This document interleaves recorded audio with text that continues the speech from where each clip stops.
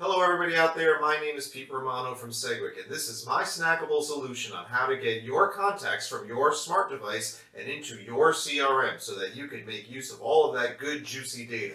Let's dive right in. Your smart device is a treasure trove of clients, potential contacts, referral agents, business colleagues, old customers, and family. Getting these contacts out of your device and into your CRM where you can put them to work is critical to your growth. We're going to show you how to do that in under 2 minutes. If you're an iPhone user, just keep watching. Now, the first thing you're going to want to do is to take your iPhone and go over to the settings page. Here, at the top, click on your name. Then, halfway down, click on iCloud. Make sure that Contacts is enabled.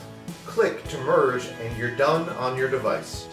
Then, on a computer, go to iCloud.com.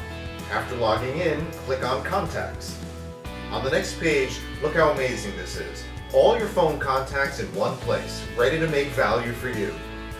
Usually people will just select all, and way down on the bottom of the left of the screen with that gear icon, go ahead and click that. Then, click Export vCard.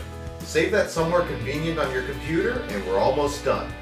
For both iPhone and Android users, here's your final step. What you're going to want to do is go over to this website you see on the screen.